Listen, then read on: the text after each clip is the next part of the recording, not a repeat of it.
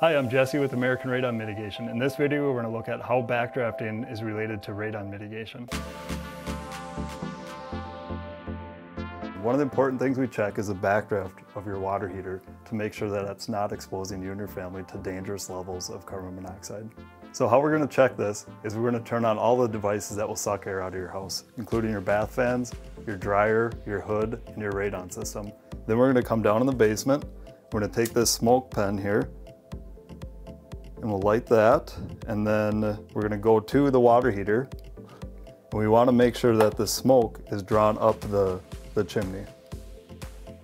So if the water heater is backdrafting, what that means is when it comes on, the exhaust gases are coming into the house rather than up the flue. Now what that means is it may not be at levels high enough to trigger a carbon monoxide alarm, but still at levels that can cause harm to you and your family. Some of the things that can cause backdrafting are a blocked intake on a combustion air, improper sealing, or an orphaned water heater. Checking for backdraft is often something that's overlooked, but we feel it's important in ensuring the health and safety of you and your family. I'm Jesse with American Radon Mitigation. Thanks for watching.